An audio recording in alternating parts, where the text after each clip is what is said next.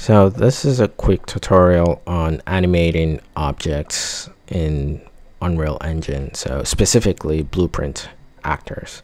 So right now I've created a folder structure, and then what I'm going to do is create the Bluprint actor itself. So you click on it, I create an actor, and then you name it. So right now I'm naming it BP_door_01.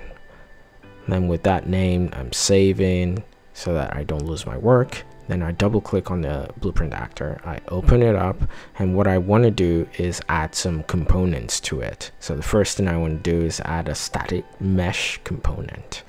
In order to do it faster, I'm going into my mesh folder, the place where I have all of my FBX files.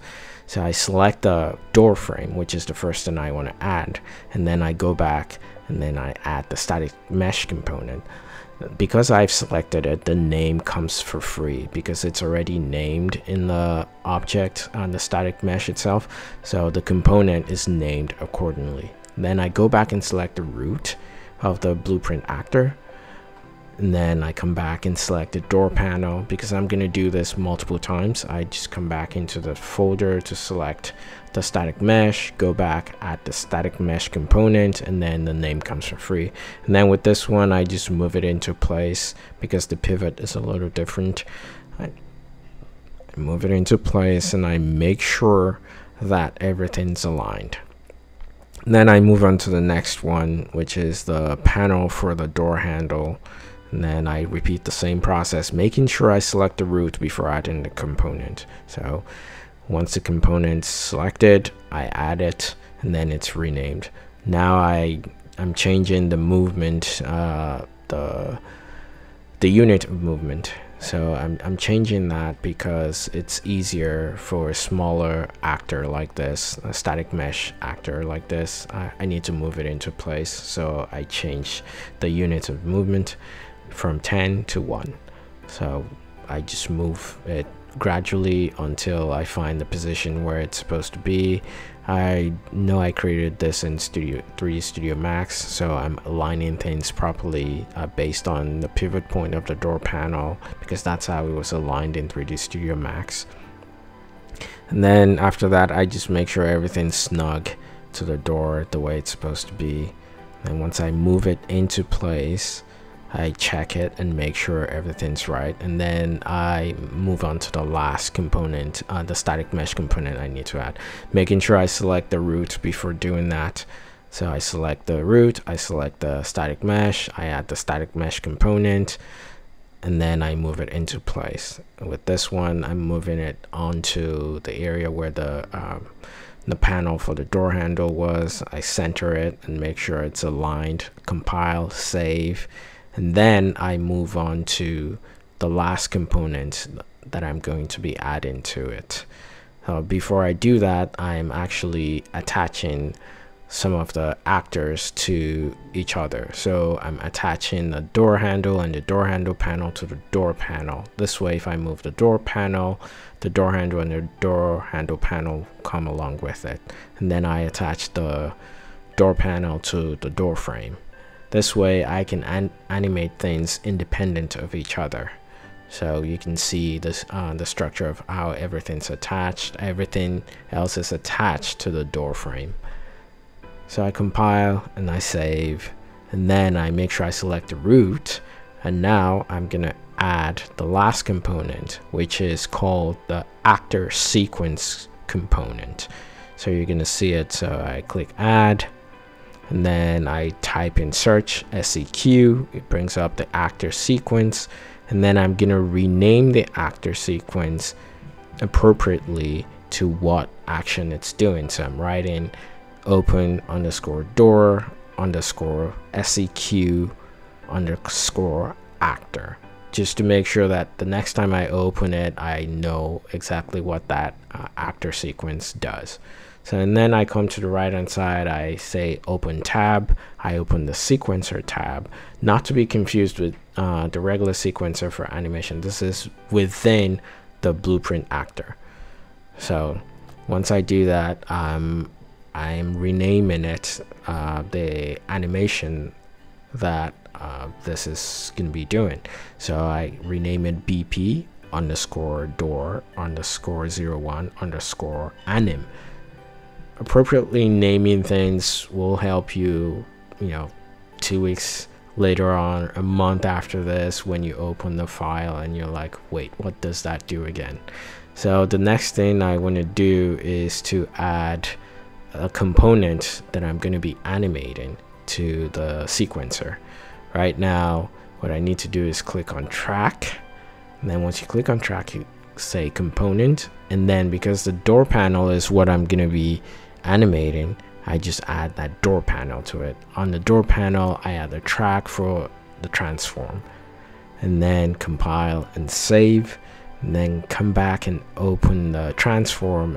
I'm gonna go down to rotation, and then in rotation, what I want to do is rotate around the z-axis, which is the yaw. So right now I'm just checking to make sure everything's working. You can see when I move the numbers around the rotation of the door panel, you can see the animation going. So next thing to do definitely is to set some keyframes. So I set a keyframe at 0, and then I go to about 3 seconds in, and then I rotate the door 90 degrees. So once that's set, you have 2 keyframes, and it's going to automatically interpolate between the 2 and the rotation from 0 to 3 minutes and 0 to 90 degrees, 0 to 3 seconds, so to speak. And then I'm testing the animation, playing it back to make sure the animation is playing properly. I'm going to check it a few times, and then it seems to be playing, so we're all good there. So I've saved and I've compiled. And then the next thing I want to do is to make sure I go back into my level, and I look for the Bluprint actor itself. I drag it into the level. Right now it's somewhere in the world, but because we have a play start in this level, I'm gonna have to move it closer to where the play start is, because if I play it right now, it's gonna be far from the origin, and it's gonna be far from the play start. So if I play it, then I'm gonna have to look for it because the level itself is empty. So I just zeroed out the transform to get it closer to the play start, and then I'm moving it away from the play start, because once I start playing, I don't want to be in front of the door because the play is gonna begin there. And then I open up the level blueprint. Once you open up the level blueprint, you can clear out some things in there. Right now I'm just gonna remove the event tick. Event begin play I don't necessarily need right now. I just need to trigger the animation.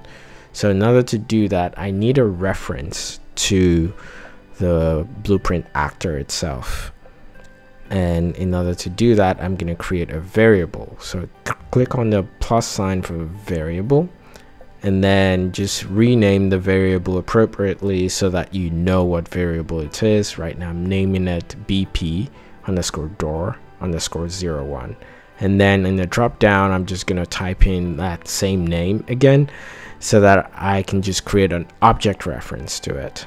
So once that's created, I make it public.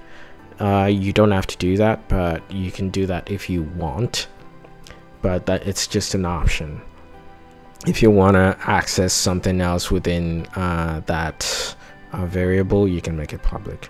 Right now I just drop it into my event graph. Once I drag it into my event graph as a get, not a set. So there are 2 options that you get when you drag it in there. It's either a get or a set, so you want to do a get. And then I'm getting the key that I'm going to be pressing, which is the O key. Right now the key is available. Then what I'm going to drag off of that, off of the BP underscore door, is to get the play sequence. Once I drag that, I get the place. I type in play, I get the play sequence, and then off of that I want to just key it back into my button for triggering, which is the O key. So I just drag it, put it back in there, and then I just adjust the nodes, and then compile and save. And then I go back into the level, and then I hit play, and then I look for the door, I get close to the door, and then I hit O a couple of times, and I'm hitting it, nothing's happening. I'm hitting the O key, nothing is happening. We must have made a mistake somewhere. It's not working. And then I try again, but it's not working. So let's probably eject, and then we get an error right away. So the error is saying that we try to access the variable, but the variable has nothing in it for us to access. So it's giving you access none. Usually when you get an error like this, it's because you've tried to access some attributes inside the variable, but you haven't created the attributes, or there's nothing for you to access. So I selected it, and then I go back down to the BP door, and then I select the reference that I need itself. Then once I compile and save, again, if you get an error like that, you just have to make sure there's something is accessible. So I go back and play now, and then most likely this should work. And I hit the O key, and yep, there we go. The animation's working as planned. So this is basically a very easy way for you to create a blueprint and just create a little animation. It's easy for people who have worked in 3D Studio Max and other software. So thank you for watching this, and then come back for more if you like videos like this. Thank you.